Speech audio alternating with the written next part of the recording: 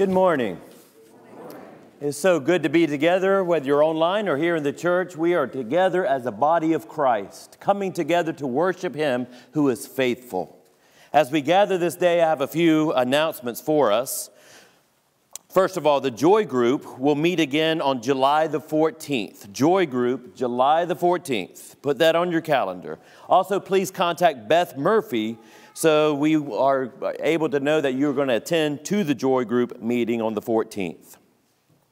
Pastor Ray will be away from the office through July the 10th. If you need any pastoral care or need anything, please contact the church office. We have new guest and prayer request cards here in the pews of the church. If you're visiting today with us here, take a moment to fill out the card and place it on the offering plate as you leave the sanctuary. And of course, we want to be very welcoming to our new folks here. If you are visiting with us, we have a blue guest bag that you can pick up in the Welcome Center or in the narthex after the service, so you can get to know us better, and we'd like to get to know you better. I have a very special announcement that I really want you to take note of. At the request of the Pastor Nominating Committee, the session has called a congregational meeting to convene on July the 18th, following the 10 o'clock service, for the purpose of hearing and acting on the report of the PNC to elect a co-pastor to serve alongside our current pastor until his retirement, at which time the newly elected co-pastor will become pastor of Triangle Grace Church. Included in the motion to approve the candidate's election as pastor will be a recommendation that has been approved by the candidate, the session, and the presbytery concerning the salary and benefits package. So once again, we will have a congregational meeting July the 18th after this 10 o'clock service. July the 18th, congregational meeting at 10, after the 10 o'clock service.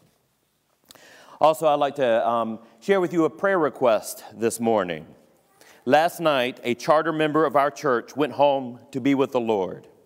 Leona Goss has entered the church triumphant. Let us pray for Nikki and her sisters, Debbie and Karen, and the rest of the family. While we grieve, we may rejoice that Leona is healed and has victory in Jesus. As we worship this morning, let us hear the good news of the victory that we all share. Let us look at Psalm 95 for our call to worship. Oh, come, let us sing to the Lord. Let us make a joyful noise to the Lord, the rock of our salvation. Let us come into His presence with thanksgiving. Let us make a joyful noise to Him with songs of praise. For the Lord is a great God and great King above all gods. Let us pray. Lord Jesus, indeed you are King of kings and Lord of lords. You are the head of the church. We thank you, Lord, for gathering us together this day. So, Lord, we approach your throne with confidence, with boldness, because we know you sit on the throne reigning. Lord, we know that you are here with us. You are our good, faithful shepherd. We thank you, Lord, for this time to worship you, to adore you, to proclaim the truth of your goodness, your power, your might, and your grace. We worship you alone. We come together, Lord, as your church, and we pray in your name, Jesus. Amen. If you're able, let us sing together. If you're able, please stand. Sing, Here I Am, Lord.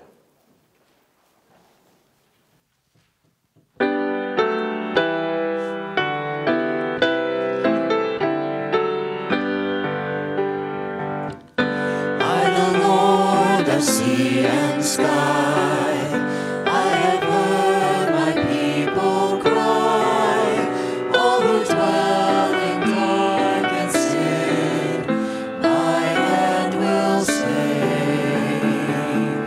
I who made the stars of night, I will make their darkness bright, who will bear my light to them who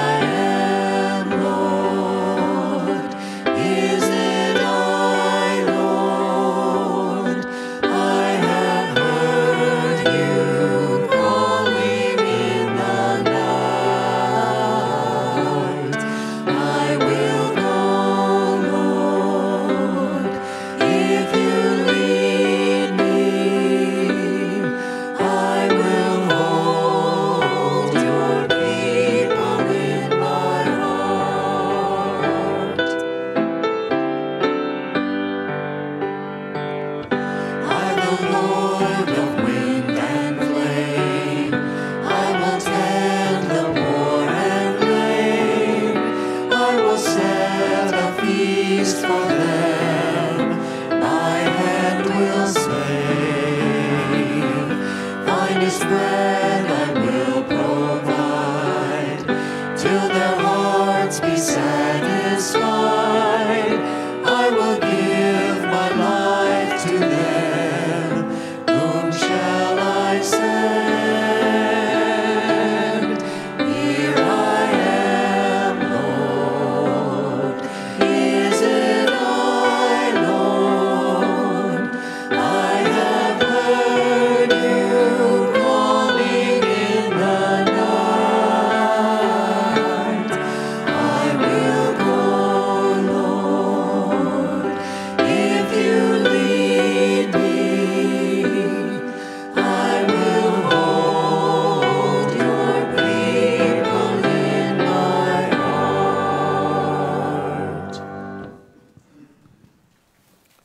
Let us say what we believe with the affirmation of faith, the Apostles' Creed. Christians, what do you believe? I believe in God the Father Almighty, maker of heaven and earth, and in Jesus Christ, his only Son, our Lord, who was conceived by the Holy Spirit, born of the Virgin Mary, suffered under Pontius Pilate, was crucified, dead, and buried. He descended into the third day he rose again from the dead. He ascended into heaven and sitteth on the right hand of God the Father Almighty. From thence he shall come to judge the quick and the dead. I believe in the Holy Spirit, the Holy Catholic Church, the communion of saints, the forgiveness of sins, the resurrection of the body, and the life everlasting. Amen.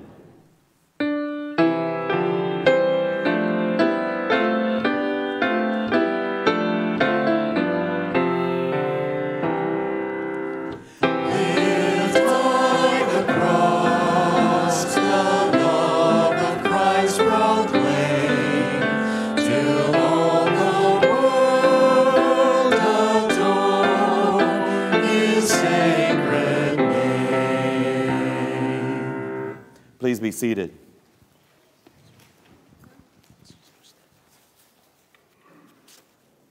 As we gather this day to worship our Lord, it is right for us, it is important for us to come humbly, to confess our sins before him.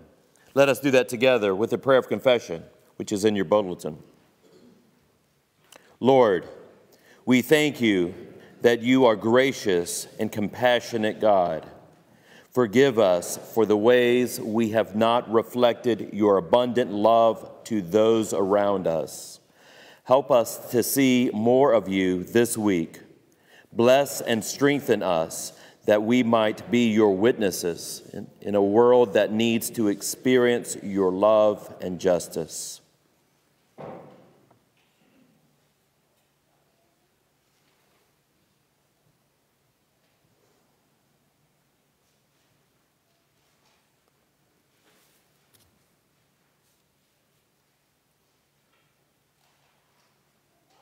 It is in your name, Jesus, we pray.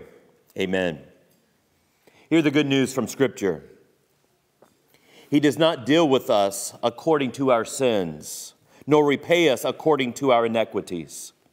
For as high as the mountains are above the earth, so great is his steadfast love for those who fear him. As far as the east is from the west, so far does he remove our transgressions from us. It is through Jesus Christ our Savior we are forgiven.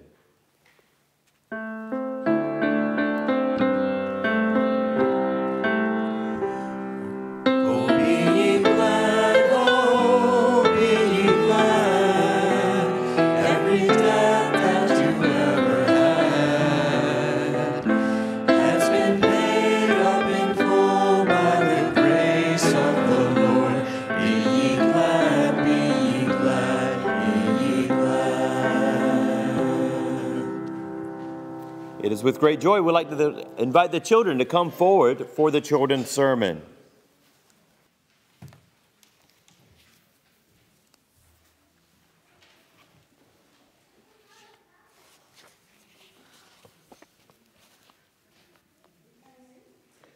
Good morning. morning.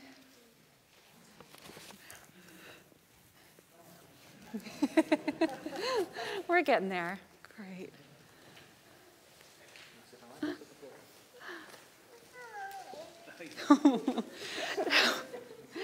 Do any of you have a favorite character from the Bible?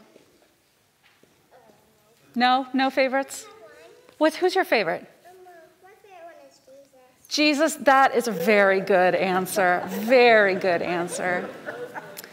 We're going to talk a little bit this morning about one of my favorite biblical characters. Do you know who Samuel is? Yes? Do you know anything about Samuel? What do you know about Samuel? He was a person and he was called like 30 times. That's right. In the middle of the night. He kept running to his dad in the middle of the night saying, "Did you call me? Did you call me?" That's right. Do you want to preach the sermon? You did great. That's right. He could. Samuel is called in the middle of the night by God, right? And he keeps thinking that it's a person who's calling him, but it's not, right? It's God. And you know what is really interesting to me about Samuel is he was a little boy when God calls him. God didn't wait until he was an adult, until he was finished with college. God called him when he was young, and when God could use him as a little boy, right? So we don't have to be a certain age for God to use us.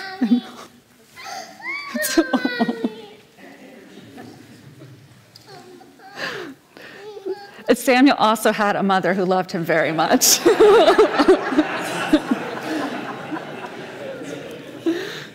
So why don't I pray for us this morning? Heavenly Father, we thank you so much for these wonderful children that you love even so much more than we do. We thank you for the fact that your call is not limited to those of us who are adults, or those of us with fancy degrees or titles or gifts, but you call all of us. Help us to learn from those like Samuel, who you called in very particular ways, but help us to be open to the things that you might be calling us to, whatever age we are, wherever we are in life. We thank you so much for these wonderful children, and we ask that you would bless their time together as you bless ours. In Christ's name we pray, amen. All right, you all have a good time with Miss Nancy.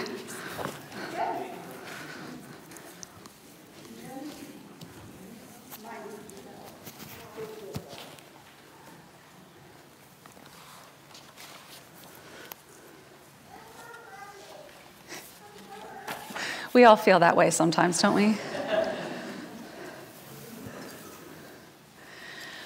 Would you pray with me? Heavenly Father, Son, and Spirit, we come before you this morning so grateful for your glory. We are so undeserving of the grace that you bestow on us morning after morning, week after week. We lift up to you all of our concerns this morning, knowing that you hear us and love us beyond what we can understand. Renew your peace within us that we might find our rest in you, despite the stresses that we have from day to day. We pray for those who are sick or struggling with mental, emotional, or physical distress. In particular, we lift up to you those who are struggling during the pandemic, whether through illness, loss, fear, financial difficulties, or isolation. Lord, you know our needs. Help us to have eyes to see each other's and look for ways to answer your call to love one another as you have loved us. We pray for those who are grieving the loss of loved ones, especially those who have experienced losses in the tragic building collapse in Florida. We pray for the survivors and those who are seeking to rebuild their lives. We pray for our nation this morning. We ask you to help us be those who would heal the divides between us. We pray for our leaders locally and nationally. Give them insight into the problems and injustices that our communities face, and creativity about solutions that do not neglect those whose voices are not as readily heard. We pray for unity within the church, that we might anticipate each other's needs and serve one another faithfully. In this new season of our life together, we thank you for what you are doing and will do among us. Give us wisdom for next steps as we seek to do your will in this time and place. Lord, guide us with your truth and your love. We lift all these prayers in the name of Jesus, who taught us to pray, saying, Our Father, who art in heaven, hallowed be thy name. Thy kingdom come, thy will be done, on earth as it is in heaven. Give us this day our daily bread, and forgive us our debts as we forgive our debtors. And lead us not into temptation, but deliver us from evil. For thine is the kingdom, and the power, and the glory forever. Amen. This morning's special music is America the Beautiful. Good morning. Happy Independence Day. This is a song that I believe should not be sung by just one voice.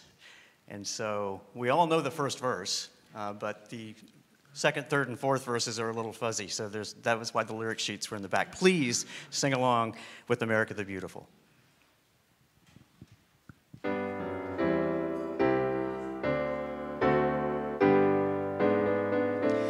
Oh, beautiful for spacious skies, for amber waves of grain, for purple mountain majesties above the fruited plain. America, America, God shed his grace on thee and crown thy good with brotherhood from sea to shining sea. Oh, beautiful for pilgrim feet whose stern impassioned stress a thoroughfare for freedom beat across the wilderness. America, America, God mend thine every flaw. Confirm thy soul with self-control, thy liberty in law. Oh, beautiful for heroes proved in liberating strife, who more than self their country loved, and mercy more than life. America, America, may God thy gold refine, till all success be nobleness, and every gain divine. Oh, beautiful for patriot dream that sees beyond the years, thine alabaster cities gleam undimmed by human tears. America, America, God shed his grace on thee and crown thy good with brotherhood from sea to shining sea.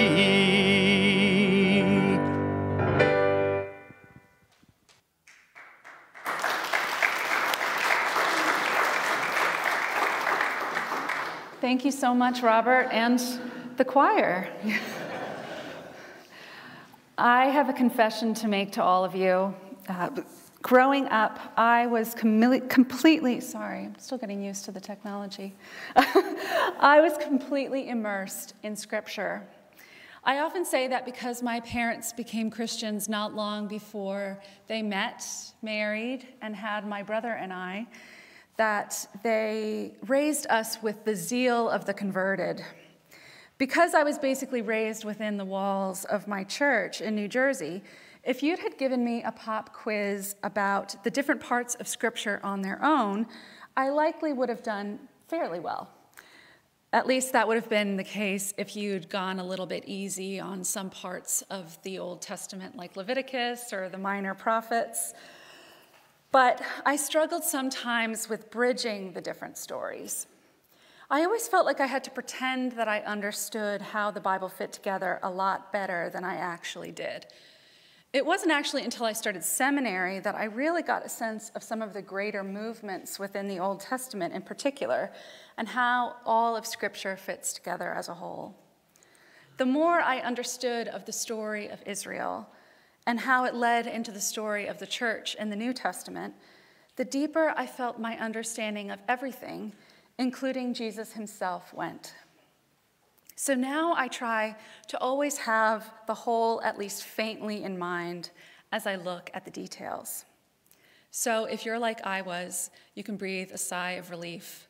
You are not alone. And we're going to do a little bit of that this morning. If you were with us in worship last week, either virtually or in person, you know that we focused on Moses and the burning bush. We paid particular attention to Moses' answer to God, especially in his initial response. The Hebrew word hineni, that means here I am. It indicates a special kind of readiness to what God might be calling someone to. Our story today comes around 400 years after Moses. The people of Israel have wandered in the desert, they've crossed the Jordan River, and they've settled in the promised land that God had promised to their ancestors. But not everything has gone so smoothly. Once in the land, the people don't have a centralized government. Instead, they are a loose confederation of a tribe, occasionally led by a series of leaders called judges. If you've ever read the book of Judges, you know that it is quite the ride. And it has a recurring phrase: in those days, there was no king in Israel. Every person did what was right in their own eyes. Again and again in Judges, the people fall away from God, experience suffering as a result, and cry out to God for rescue. The judges often play a crucial role in the way that God answers these prayers. Now, some judges are more familiar to us than others. Gideon very memorably uses only 300 men to defeat a much larger force of Israel's enemies. Deborah is the only female judge and offers prophecies to the people. And most famous of all, of course, is Samson, a man of extraordinary physical strength and an extraordinary weakness for non-Israelite women. The last of the judges is Samuel, the subject of today's sermon. Samuel will go on to become a judge and a prophet, offering the word of God to all of Israel. He'll also literally be a kingmaker, anointing first Saul and then David to be Israel's first two kings. The anointing of the kings ushers in a whole new era, the monarchy, one that will span most of the rest of the Old Testament. Next week, we'll look at Isaiah, one of the major prophets who lived toward the end of this period. But for now, we turn to 1 Samuel. For a book that will recount the stories of such a new and important part of Israel's life, and that will introduce us to the house of David, a line from which Jesus comes, it begins unexpectedly. The stories of these great and powerful men will come with time, but we begin somewhere small and otherwise unseen, with the private pain of a woman who longs, above everything, to have a child. This woman is named Hannah. The first chapter of 1 Samuel tells us that although she has a loving husband, she suffers greatly from her struggles with infertility. not only because she wants a child of her own and can't have one, but because her husband has a second wife who regularly torments Hannah about her childlessness. Feeling anguish about her situation, Hannah goes to the Lord's house to pray. Now, in those days, of course, they did not have churches, and the temple in Jerusalem had not yet been built. Worship happened at what was known as the tabernacle, or the tent of meeting. It was a portable structure that had been made during the time of Moses, back in the book of Exodus. During the time of Judges, the tabernacle was located in a town called Shiloh, which made it Israel's central location for worship. This is where all the action in the first few chapters of 1 Samuel takes place. So Hannah goes to the place where God is known to dwell to plead for her heart's desire, a child of her own. There she prays, vowing to God that she will give whatever child God gives her back to God. And there she's met and approached by Eli, another central figure in our story. Eli is the main priest at Shiloh. Priests serve the people in the tabernacle, accepting their sacrifices of meat and grain and offering them to God on the people's behalf.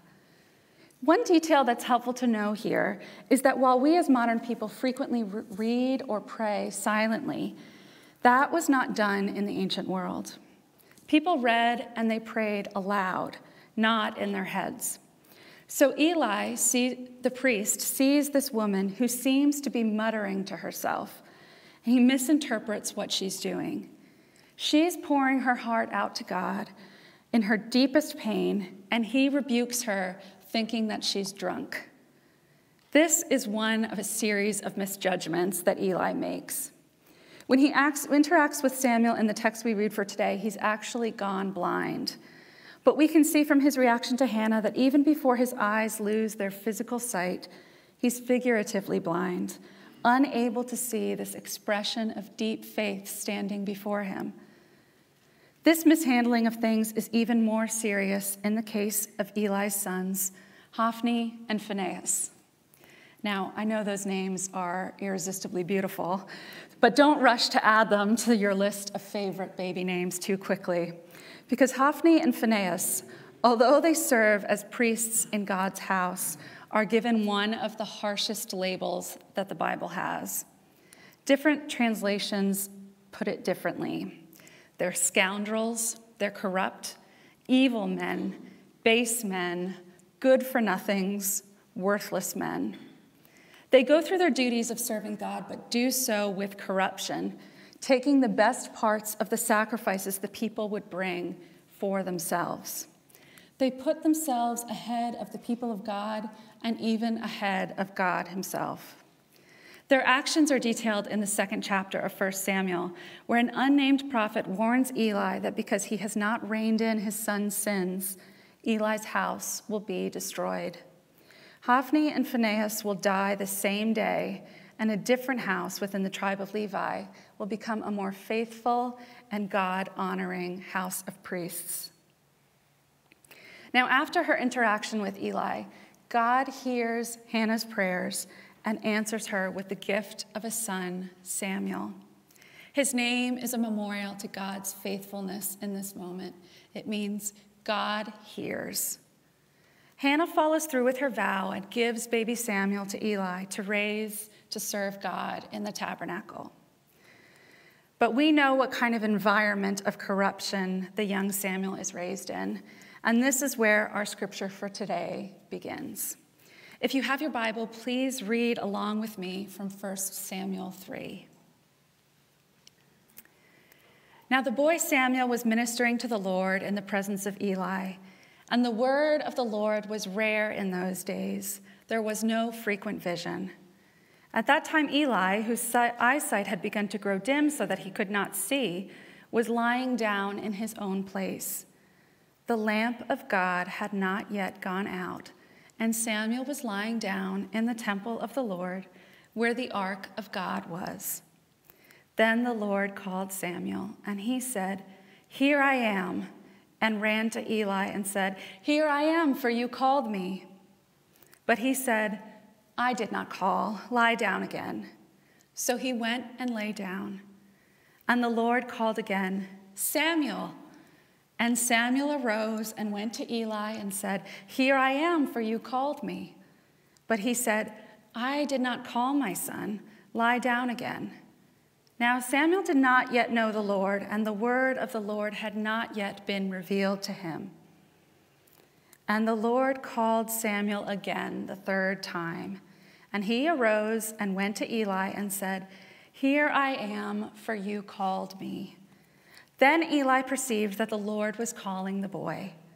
Therefore Eli said to Samuel, "Go, lie down, and if he calls you, you shall say, 'Speak, Lord, for your servant hears.'"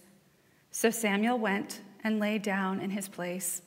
And the Lord came and stood, calling as at other times, "Samuel, Samuel." And Samuel said, "Speak, for your servant hears." Then the Lord said to Samuel, "Behold, I am about to do a thing in Israel at which the 2 ears of everyone who hears it will tingle. On that day I will fulfill against Eli all I have spoken concerning his house from beginning to end. And I declare to him that I am about to punish his house forever for the iniquity that he knew, because his sons were blaspheming God, and he did not restrain them. Therefore I swear to the house of Eli that the iniquity of Eli's house shall not be atoned for by sacrifice or offering forever." Samuel lay until morning. Then he opened the doors of the house of the Lord, and Samuel was afraid to tell the vision to Eli. But Eli called Samuel and said, "Samuel, my son." And he said, "Here I am."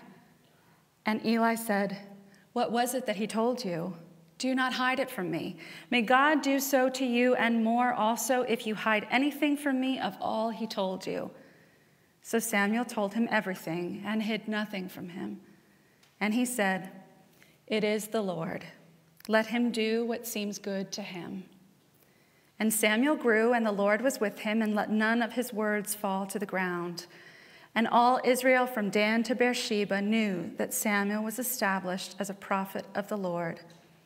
And the Lord appeared again at Shiloh, for the Lord revealed himself to Samuel at Shiloh by the word of the Lord. This is the word of the Lord. Thanks be to God. Now, if you heard last week's sermon, I hope your ears were tingling when you heard that repeated line within this very rhythmic passage. Again and again, God calls Samuel, and Samuel answers with the word we're focusing on these weeks.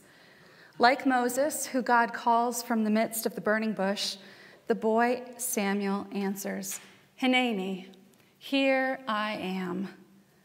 Of course, you might have noticed something different about the way that Samuel answers. Samuel gives this answer both to God, as Moses did, but also to Eli the priest. This difference will be important for us in the way we see this passage. This one is both about how we respond to God and how we respond to each other. While Moses' interaction with God was fairly straightforward, if it was hugely mysterious, there's something almost comical about this scene with little Samuel. We have a young boy who's lived his entire life in the service of God, running back and forth across the space of the tent of meeting, again and again mistaking the voice of the creator of the universe for his mentor. This happens 3 times before Eli realizes that the word of the Lord is coming to his little helper. What does it mean, though, when the scripture says that the word of God was rare in those days and that there was no frequent vision? Despite there being a place where God lived among the people of Israel, the tabernacle itself, God has not been speaking to the people in the way that God once did. The people are led by a spiritually and physically blind priest and his corrupt children. They, like their predecessors and judges, have been again falling into those patterns of doing what is right in their own eyes. But the narrator tells us one important detail. The lamp of God has not yet gone out. There is still hope that God will intervene, no matter how dire things get among the people and their leaders. And into this night, God speaks to a child. So how are we to interpret this? Last week, I told you about one of my favorite things about the Bible, about how honest it is about who and how we are, and how in light of that, it testifies to God's faithfulness to us in spite of our human unfaithfulness. This week's story is another example of exactly that. Eli is the head of a corrupt family that he won't or can't take control of. Samuel, while well-intentioned, doesn't seem to know what he's doing and even tries to avoid the responsibility of a prophet by not telling Eli what God had said about his family. But God is still at work. And this chapter is also an example of another thing I love about Scripture. This story, like so much of the Bible, is dynamic. It's rarely as simplistic as we tend to think of it. It's not like the Book of Virtues or an old morality play where there's one simple moral at the end for us to take away. Many of its characters are very dynamic, and its lessons are challenging. In this story, for example, the Bible is not anti or pro-tradition in and of itself. It's not politically right or left in the way that we understand it. It's not fully conservative or progressive. Often, Scripture provides a third way, something that's a little more complicated than the simple answers and categories that we sometimes gravitate toward. Life is complicated, full of joys and sorrows, and so is our inspired Word of God.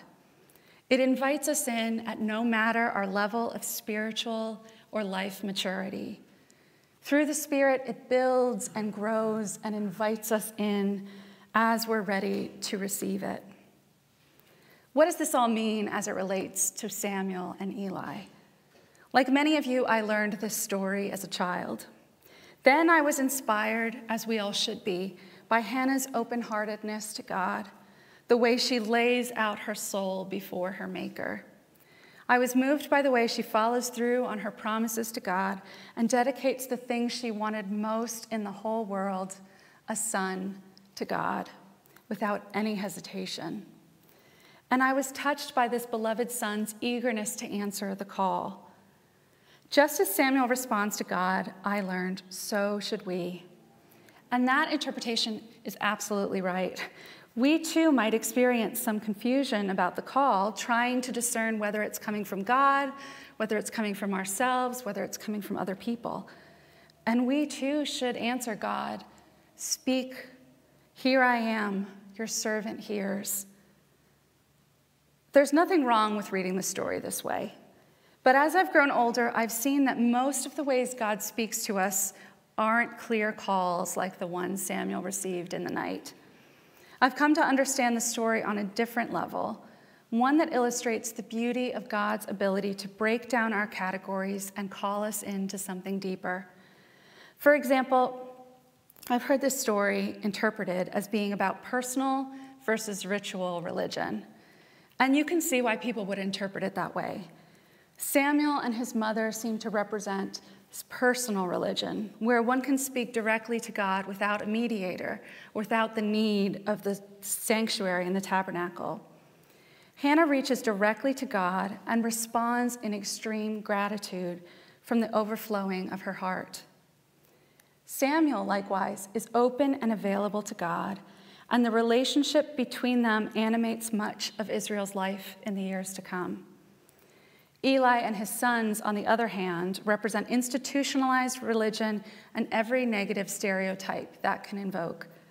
They are the people in charge of all the rituals that are meant to direct people to God, but they use their position of influence and power to enrich themselves and abuse the congregation. They are blind to what's happening around them, including the needs of the genuinely faithful, like Hannah. But the story isn't quite this black and white. Samuel, we're told, doesn't yet know the Lord. As I said, the story is almost comical in how he continues to run back and forth, not recognizing that it's not Eli, but God calling him. In fact, he only learns how to respond to God because of Eli's insight. Despite his physical and spiritual blindness, Eli is the one who gives Samuel the tools to answer God properly. He is the one who tells Samuel to lay down again, to make himself available for God with a posture of readiness, but not presumption, telling him that he should be ready if God should call him again. Eli's preparation instructs Samuel to be humble and gives him the words to say, "Speak, Lord, for your servant hears." The once rare word of God returns in strength to Shiloh and to all of Israel through this prophet. God speaks in the story not in the expected venue and workings of the tent of meeting. Eli and his sons can do all of their rituals, but God is not a magic trick. God speaks on God's own terms, not to the priests during a prescribed sacrifice that's been abused, but to a child. This renewed spiritual dynamism is informed and shaped by the ritual represented by Eli. The tabernacle is not rejected, but continues on as a place where God can be met in spite of the corruption of the people who do the work there. In this way, the chapter shows us a complicated tapestry of how God works with and through deeply flawed and sinful people. While there's so much going on in this story for us to learn from, I want us to have two takeaways this morning. The first is something that you probably don't need to be told. As wonderful as the church is and can be, it, whether in its members or in its leadership, is capable of doing great damage to the faithful. This was true back in the days of the priests. Eli looks at Hannah's pain and judges her without taking time to understand who she is and where her heart is. His sons take gifts that the people bring to honor God for themselves, threatening violence and abusing the resources of God's children to make themselves richer. I wonder if any of you have been deeply hurt by the church or by other Christians. While I hope that's not the case, I know that it has to be, at least for many of us.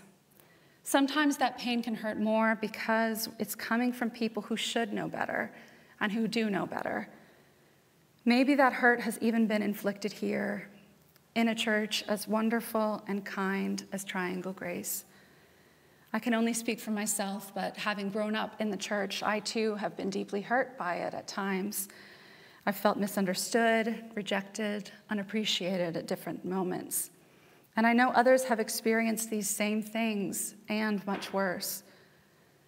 Where that pain exists, we should follow the example of Hannah and another young man that Samuel will one day anoint as a king of Israel, David, to whom is credited many of the Psalms, including some of the most emotional and wrenching ones.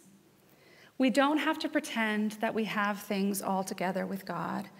We don't have to act as if our hurt or embarrassment or longing don't exist.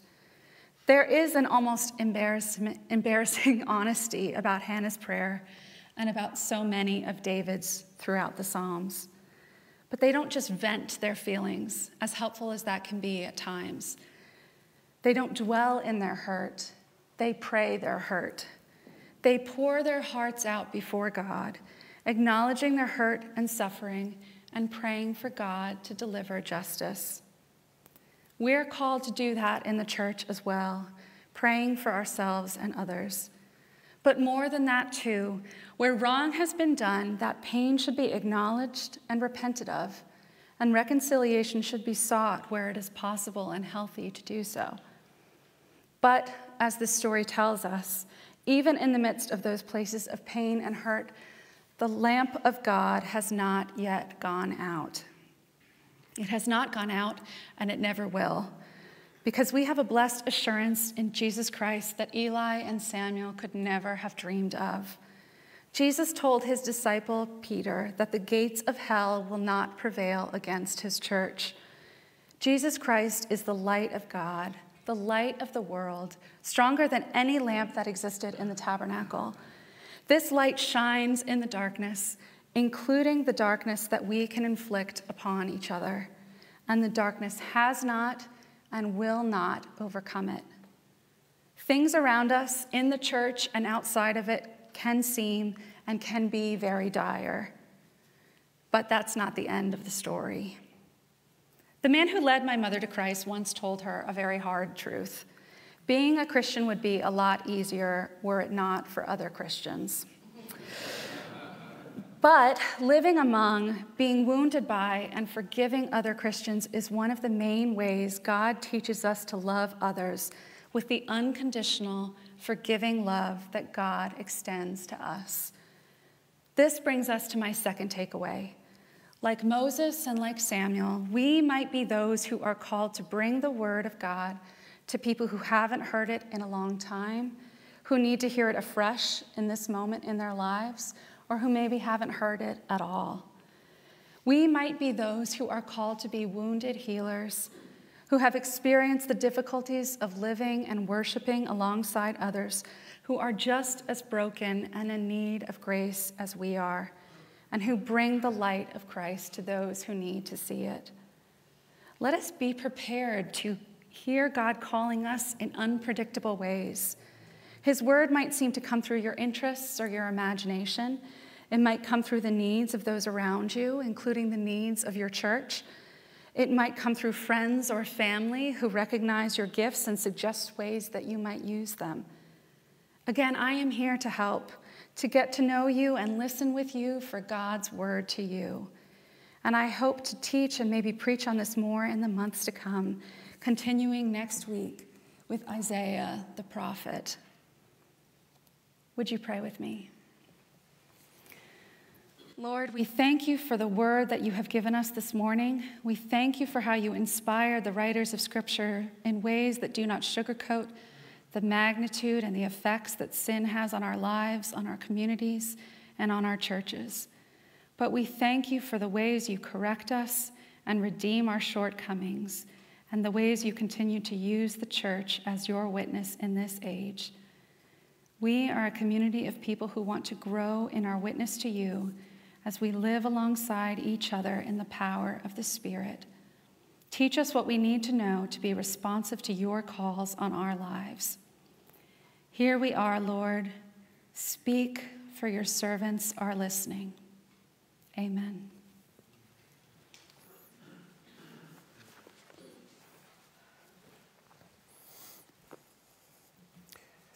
Earlier in our church service, we had a prayer of confession. And then we looked at Scripture saying to us, He does not deal with us according to our sins, nor repay us to our iniquities. As far as the east is from the west, so far does He remove our transgressions from us. Jesus gives us the gift of the table where we may partake of the bread and the cup. We come humbly to this table, not deserving, but from grace. Let us pray.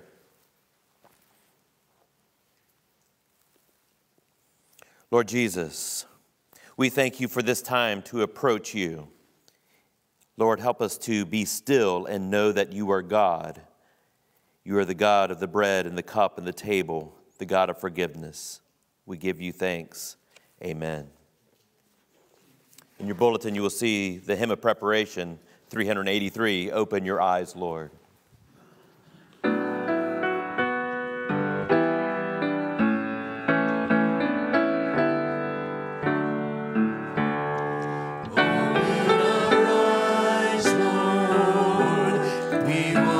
See Jesus, to reach out and touch Him, and say that we love Him.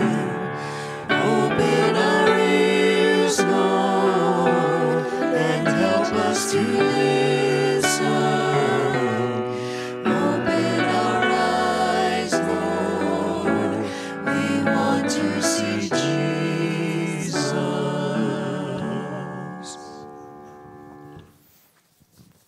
Hear the words of institution given to us by Paul. For I received from the Lord what I also deliver to you, that the Lord Jesus, on the night when he was betrayed, took bread, and when he had given thanks, he broke it, and he said, This is my body, which is for you. Do this in remembrance of me. In the same way, he also took the cup after supper, saying, This cup is the covenant of my blood. Do this as often as you drink it in remembrance of me. For as often as you drink this cup and eat this bread, you will proclaim the Lord's death until he comes. Let us pray.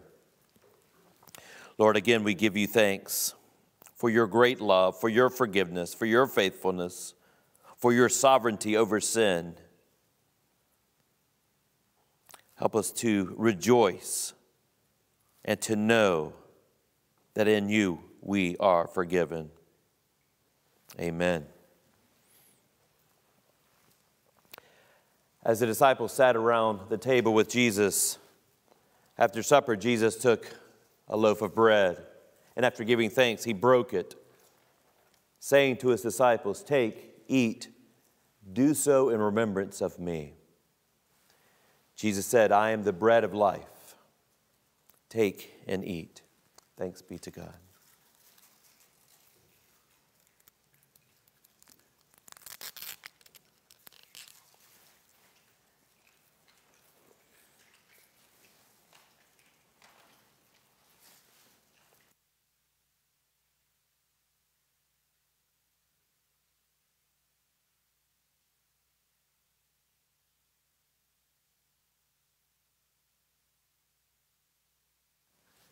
Then Jesus took a cup and he said, This is my blood, poured out for you as a new covenant, shed for you for the forgiveness of sin. Take, drink, do so in remembrance of me.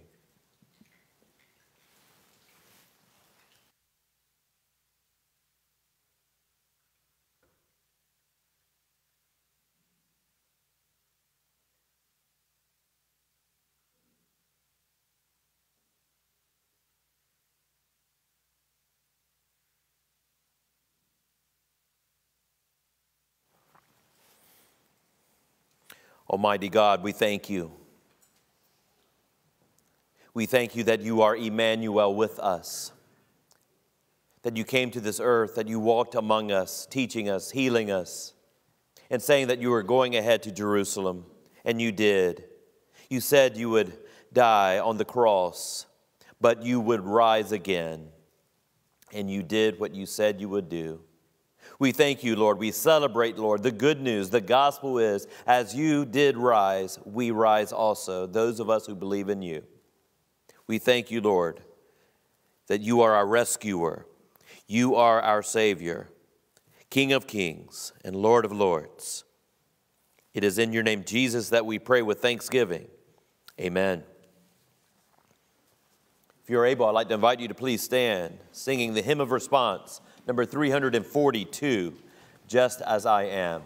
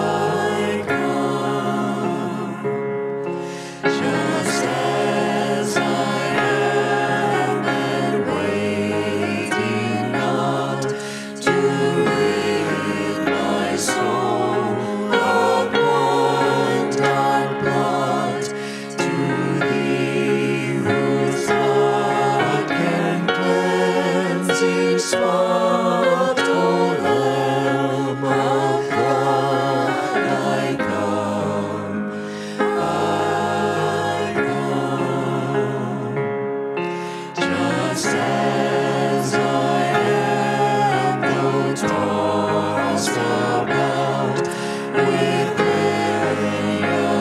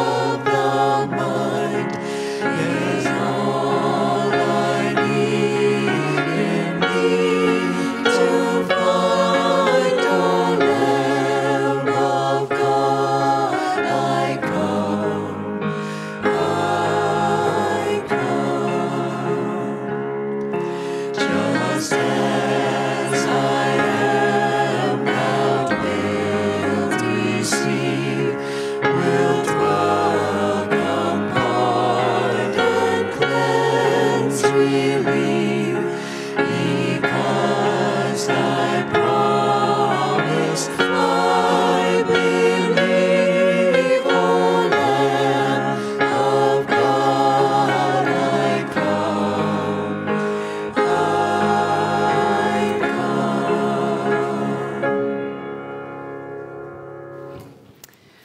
I wonder how we might live this week if we began every morning with the chorus of the song we sang earlier. Here I am, Lord. Is it I, Lord? I have heard you calling in the night. I will go, Lord, if you lead me. I will hold your people in my heart. May the grace of our Lord Jesus Christ, the love of God the Father, and the fellowship of the Holy Spirit be with us all. Amen. Go in peace.